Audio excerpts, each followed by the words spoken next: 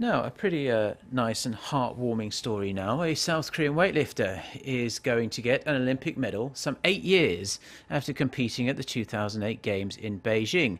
Im Jyoung-hwa will get a bronze medal after the International Olympic Committee disqualified the silver medal winning Turkish weightlifter for doping with an anabolic steroid. Sibel Ozkan, who placed second in the women's 48-kilogram class in Beijing, tested positive in recent retests of her urine sample, meaning that the South Korean weightlifter will now get the bronze.